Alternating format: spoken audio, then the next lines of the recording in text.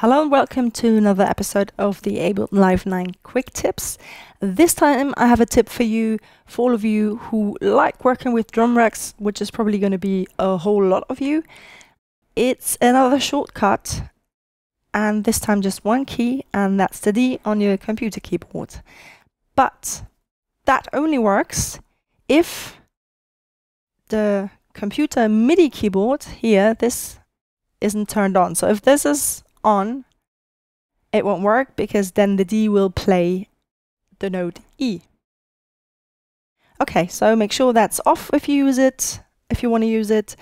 Otherwise, if you use your computer keyboard as a MIDI controller most of the time, maybe that's not the right thing for you because you're going to have to switch back and forth, and that probably will get annoying. But if you have a MIDI controller that you work with push or whatever really, then this can be really helpful. So, and when you press D, you can switch between the drum rack itself and the last selected pad. So right now, the pad here is selected. We can see that with a blue hand. And now if I press D, you see it switches over to the drum rack itself.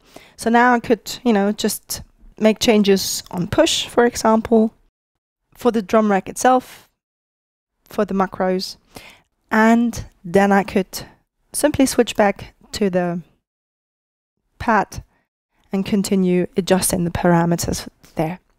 So yeah, that can be quite helpful if you're working a lot with drum racks. And well, I hope you found this helpful, and I'll see you next time. Bye.